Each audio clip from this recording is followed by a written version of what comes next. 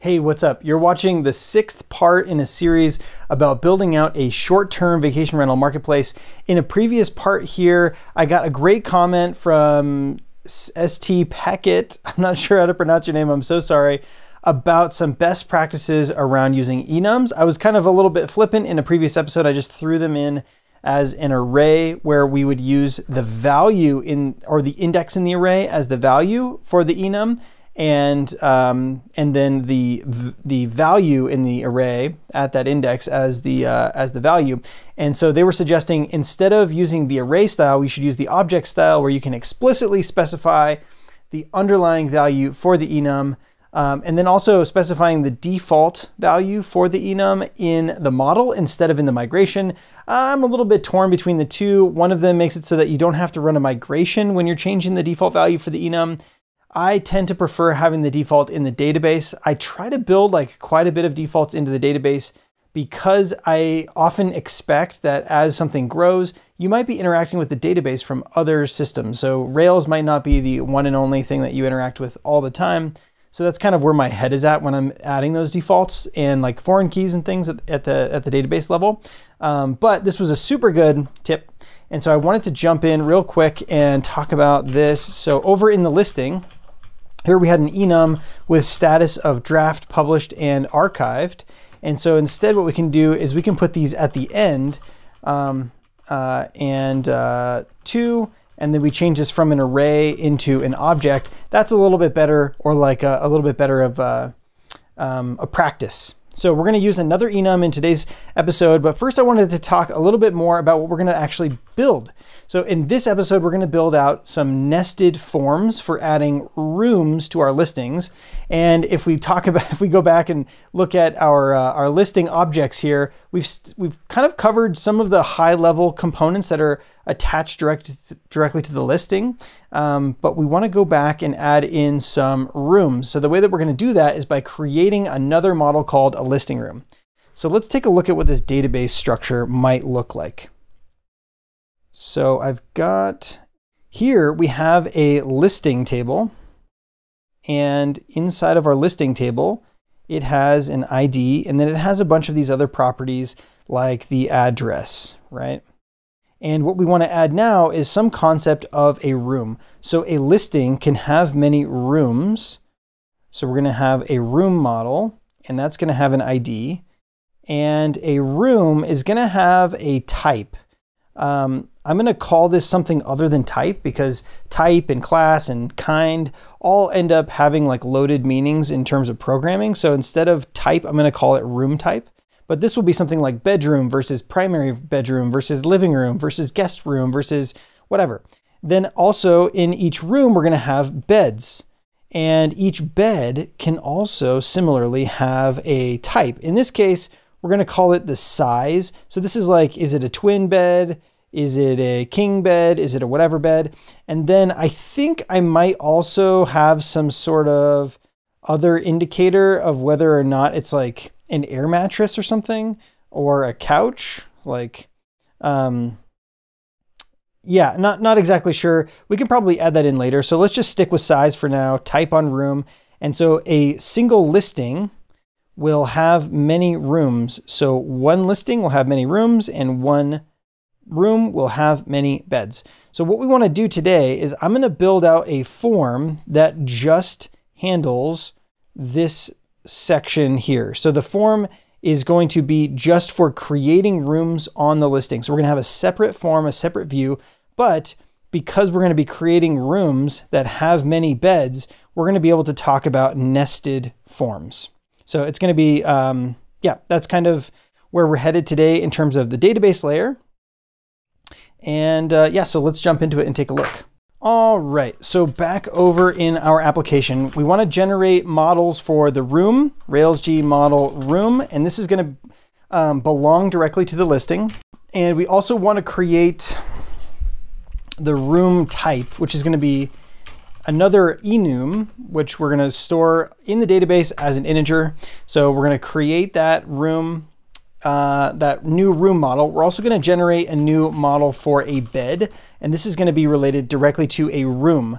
So room references, and here we're going to have a bed size, which will also be an integer that's in the database. We'll store as an integer, and we'll store that, or we'll use that as an enum. Rails DB migrate to create all of those database fields. All right, so now that our database is migrated, we've got rooms created and we've got beds created. Let's go take a look at those models. So the room model here belongs to a listing and has many beds. And we want to make this dependent destroy so that if a bed is destroyed, or so that if a room is destroyed, its related beds are also destroyed. So the room, again, also has this enum value for room type. And again, we'll follow this best practice here. And there's actually a bunch of different rooms. So let's look this up. Room, well, no, we'll just stick with like bedroom. That'll be primary case. Primary bedroom is 1. And then maybe like living room is 2. Basement, I don't know, 3. I'm sure there's other room types that people will request eventually, but we can start with that as our room types. Let's go over to the bed. So this is going to have an enum for the bed size, and this is going to have something like twin, twin XL. We're going to have full. We'll have queen, king, and there's this special kind of king called a California king, which is a little bit bigger than a normal king or longer or something, like they're different in some way. And then a bed belongs to a room, has all this stuff. Okay, so the model is pretty close, but what's going to happen is as we're creating the room, we want to also create all of the related beds at the same time. So the crux of building out a nested form is really being able to pass in the same data when you're creating the top level resource and some special attributes to create the nested resource. So let's take a look at how that actually works. So here, if we were to go in and just say like, give me the most recent listing, and then we want to say like l.rooms. Oh, actually we don't have that created yet. So let's go to listing and say a listing has many rooms. Okay. And then we'll reload this. L equals listing.last, l.rooms. Okay, so the rooms are empty right now for the listing. So if we say like r is room.create for listing of L, then at this point we can't really pass, well, we could technically pass in like beds and then like an array of new bed objects where we say like bed.create like bed size twin or something, right? And so this means that we would be able to insert into rooms and insert into beds. Okay, so if we have the listing object and we have bed objects, we can put those into an array and pass that as an argument into beds. That will set the beds association value equal to this array, and that will set up all of the related associations. This room didn't have a type, so we ended up with a room type of nil. But now if we look at like r.beds, we will see that it has indeed this one bed, and that bed has an ID. But when you think about the data that's coming in from the client, when it's coming in from the form that's being posted to your Rails server, the data is not going to be an instance of a bed object, right? And so what we're probably going to get is some like array of arrays. And so ideally, we want to be able to say something like this, where we can, instead of just passing in beds, we want to pass in beds attributes. And that will be like an array of objects where we can say bed size is twin. And it might actually be like this, sort of string values, right? And where am I missing? Yeah, so unknown attribute, beds attributes for room. So this is a special Rails thing that we're gonna add into the room model. So we're gonna go back over to the room model and we're gonna say accepts nested attributes for beds. Okay, so this accepts nested attributes for is going to do this special thing where when we reload and again get access to our listing, now when we attempt to create this, beds attributes will be a setter method on instances of room that will accept in arrays of hashes that will be used as arguments to create related beds. So now we're inserting into beds the same way as we were before, but instead of having to like construct all of these child or like leaf node objects, we can pass them through as beds attributes. So this is kind of like the model layer crux to getting nested forms set up. And now that we have that in place, we can go talk about our controller action and get all of those pieces set up.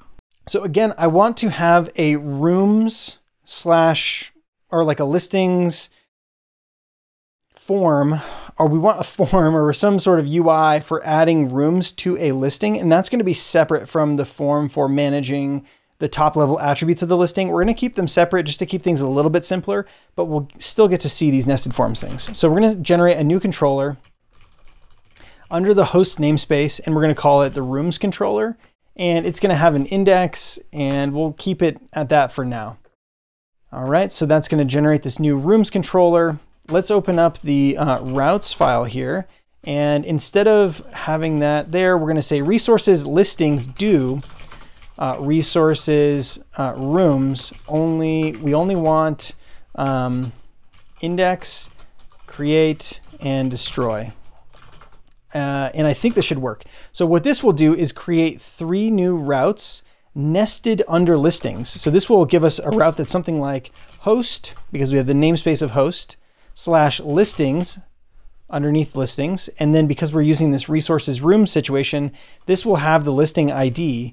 And in fact, this is going to be a dynamic segment of the path, and it'll be called listing / ID. And then we'll have like /rooms. So this will go to the index path. Sending a post will go to the create path. Sending a destroy to like /room /to or something will go to the destroy path. In practice, you don't actually need to nest the destroy path under listings, because if you have the ID of the room, you don't need the ID of the listing, but whatever. It's something you'll just have to consider in the structure of how you're setting stuff up. All right, so now that we've got the route set up, let's go look at our controller. So host rooms controller, and in the index, we want to first grab the listing. So because this controller is going to be working as a nested controller, or a controller for resources that are nested under listings, we can grab that listing in every single controller action. So we can say current user.listings.find params listing ID. That's going to give us the instance of the listing. And we want to add a before action or like authenticate user.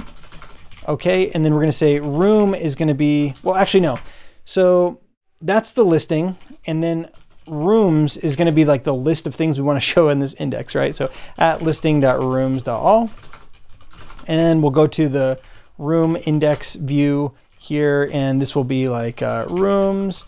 And because we're using Tailwind now, we can say something like text 3XL or something. I don't know. I'm still like very much learning Tailwind.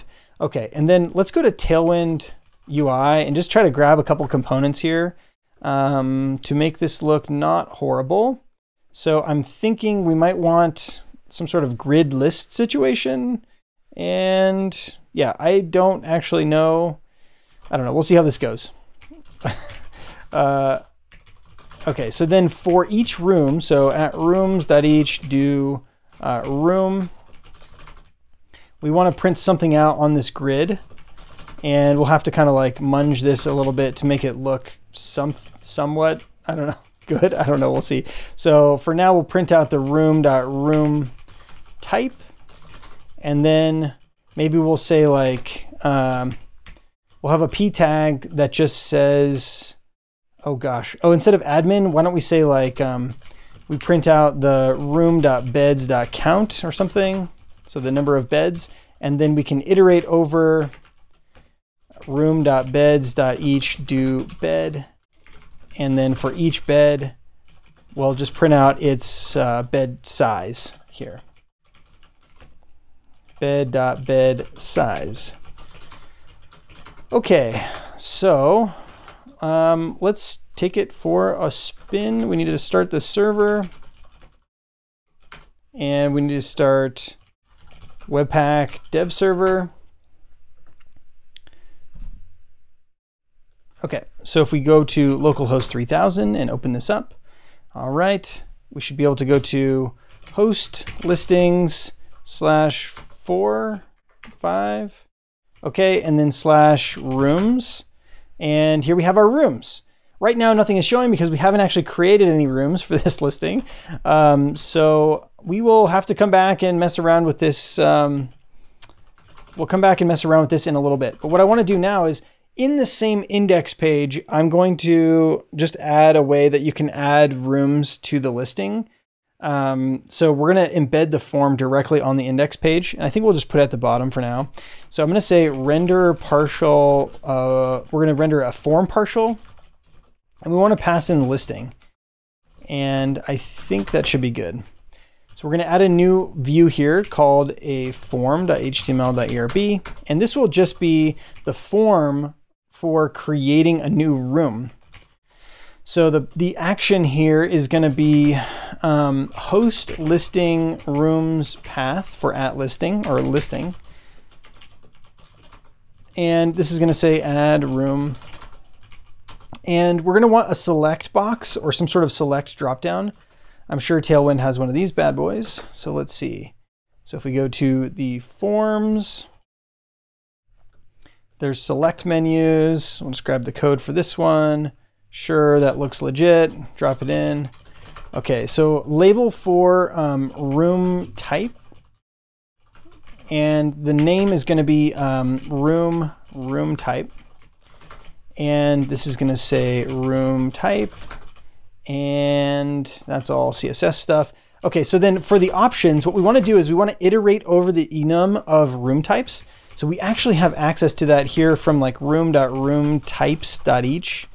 And then the first thing is going to be, so we're iterating over a hash. So the first thing is going to be like the string value, so the room type string value. And the second thing is going to be the number, which we don't really care about in this case. So we can just print the room type.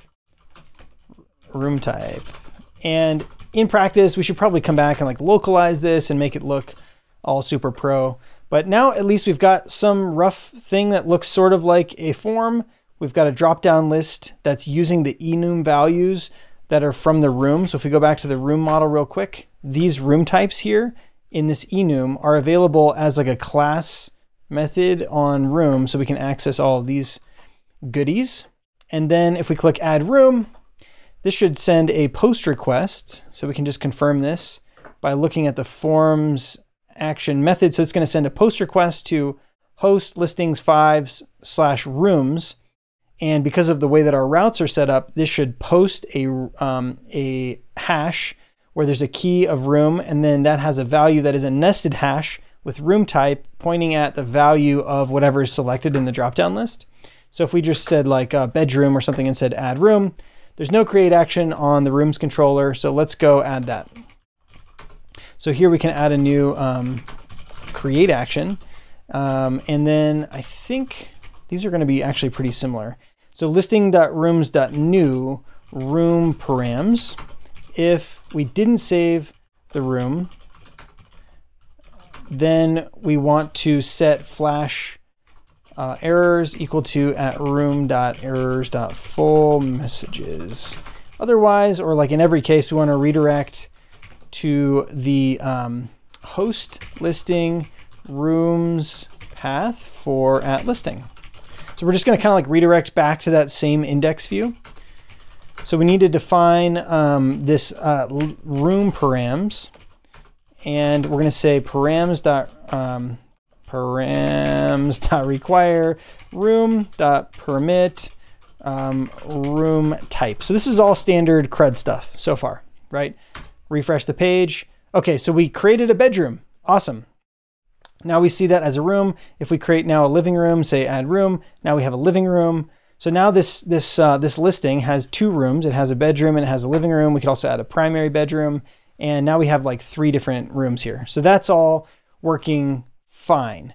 Now, this is where it gets a little gnarly because we want to break into, we want to insert some beds into this form. And so the way we're going to do that is using a little bit of Stimulus.js so that we can add like a link that says something like add bed, add bed, add bed. And when we add the bed, we want to be able to select the size of the bed. So is it a king, queen, twin, whatever. So I think we want to say Rails G stimulus room, pretty sure. And that should create like a room controller and then rebuild the manifest. Okay, so this added this new room controller thing. So if we open this up, this is going to connect to something that has the data dash controller attribute on it. So I think what we want to do is go to our room form, and at the top here, add a div with data controller room. That way we can attach the stimulus controller to this entire div. And then inside of the div, we want to create a template. And the template is going to be what the fields are for creating a bed. So we're going to say template, and this is going to have data room target of bed template, I think. Bed template. Okay. And inside of the template, we just need the fields for creating a single bed, which right now I think is actually really similar to this thing. So instead of bed, or instead of room, it's bed and bed sizes. Bed sizes. And this is like bed size. I don't know why I did RT down there. Bed size, whatever. It's room. It was room type. Okay, so this is bed size. Oh gosh. Okay, so the other thing is that like, yeah, in order to wire up the label correctly, because we might have multiple of these controls in our form below, we will want our labels to have some sort of index or something. Oh gosh, how do we want to do that? So let's just say bed size here, and you know what? I am not going to worry about it for now. We'll just remove that for now, and our label will not be clickable. It's bad. It's bad for accessibility, but we'll take the shortcut for now just to get the nested form set up, and then we'll come back and review it in a second. So this is another crux of the nested form situation. We need to pass room, and inside of room, we're going to pass bed at our beds attributes. So this needs to be plural, beds. That's like this part that's before underscore attributes and matches the name of what we said has nested attributes for. And usually that's the name of the association. So beds attributes. So that's going to be like pointing at something, and that something is an array. And so what we're going to do is just leave the square brackets with nothing inside of them, saying that it's an array. Then we need another set of square brackets saying that like what is now the key value for an object in that array. And so in this case, this will be like bed size. So this is like actually forming this name is where it can get a little tricky when you're working with nested forms. Also, somehow I got an extra A in here, whatever. All right, so we've got our bed attributes. We've got our controller set up as the room controller. Now we added this data room target. By adding this, this data dash attribute, we'll be able to use Stimulus.js to grab the bed template. So let's actually go back to our room controller and say static targets is equal to this array of like bed template. Okay, and then we're gonna say we need a method like add bed, and here we'll just like console.log this.bed template target, and that should give us access to that target that has the bed fields template. In fact, let's call it bed fields. That sounds a little bit nicer. Bed fields. Okay, so this ends up being called bed fields. Okay. All right. Now, let's see how this feels. Oh, right. Okay, so we won't even be able to use this template until we actually have some button or something that will add it to some place. So for now, I'm just going to add a link that will point at nothing, and we're going to have data action, and the action is going to be using the room controller's add bed method. That's what we want to happen when this thing is clicked. So we're going to say add bed, and now we should have this new link here for adding a bed. Okay, so now if we click on add bed, you see this is logged out to the console. So if I put a breakpoint on line 13, refresh the page, click on add bed, you can see that we're console.logging bed fields target.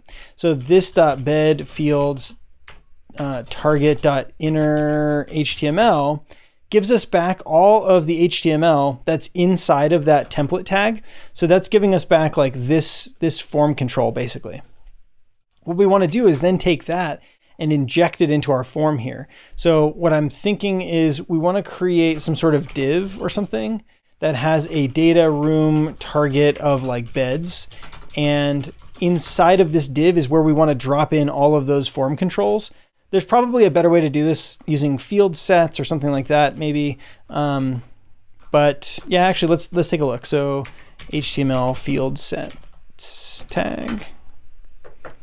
Okay. All right, field set, legend.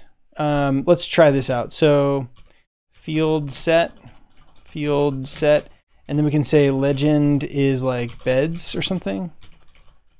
I don't know. We'll see how that looks. But the idea is that we want now to add another target, beds, and hopefully we can say something like this .beds target dot oh gosh, adjacent, insert adjacent HTML. How does this work? JavaScript insert adjacent HTML. Yes, okay, this is the one that we want. Insert adjacent HTML, then we give it a position, and then we give it the text. So we want to call insert adjacent HTML. And where do we want this to go? We want the HTML to go like right before the end. So we're going to pass it, this is like the position, and then we need to give it the HTML that we actually want to add. So this .bed fields target.inner HTML. And who knows, maybe this will work, maybe it will just fail miserably. We'll see. So if we say add bed, I guess we can check and see if that's actually going to work. I don't know why it's like scrolling back up. I think we might need to prevent default. I think we get the event here. I'm not sure. e.prevent default, because we don't actually want it to navigate. Like it is adding this, the octothorpe to the path. So add beds, there we go. Okay, so add beds. So now we have two beds. We can pick queen and king, right? And then if we inspect both of these, we will see that we have room, beds attributes, square bracket, bed size, and that the value is going to be whatever we selected as the option, the selected option. And so when we click add room, this is going to send all of that data back to the server. And we see that a new bedroom was created, but it looks like it has 0 beds. There is one more piece that we need to add to the server, but I want to just show you in the server log, the post request that came in. Take a look at the shape of this puppy. Take a look at this bad boy that came in. All right, so we've got the room type is bedroom, and then we have beds attributes, and this beds attributes has an array. It's taking in an array of bed size queen, bed size king. So this is exactly what we want, but we need to permit it. So you can see down here, unpermitted parameter beds attributes. So we've got to go back into our beds control or rooms controller, back to our room params and say beds attributes. Now, what's weird is we can't just say like, we don't want to just say beds attributes except beds attributes, because in this case, because it's nested, we actually have to have beds attributes points at, and then an array.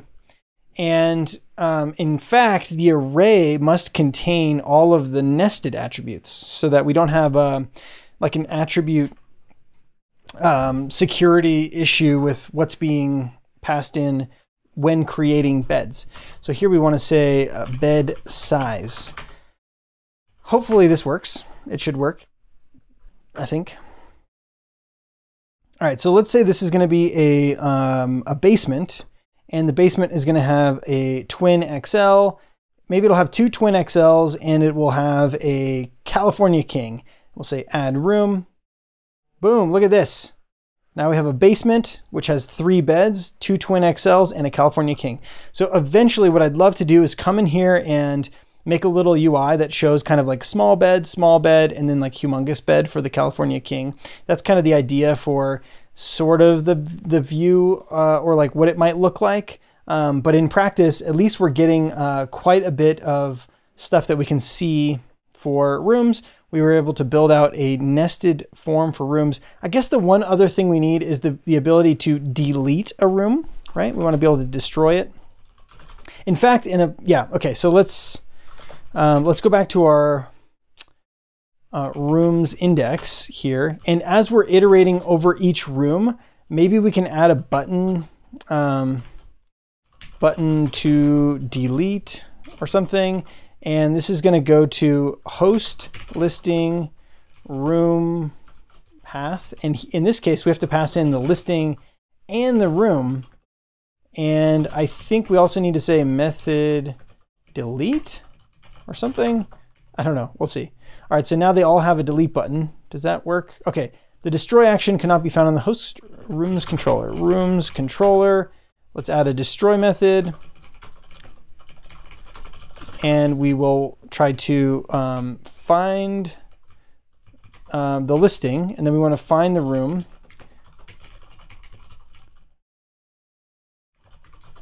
And then we want to destroy the room at room.destroy. And then redirect to host listing rooms path for at listing.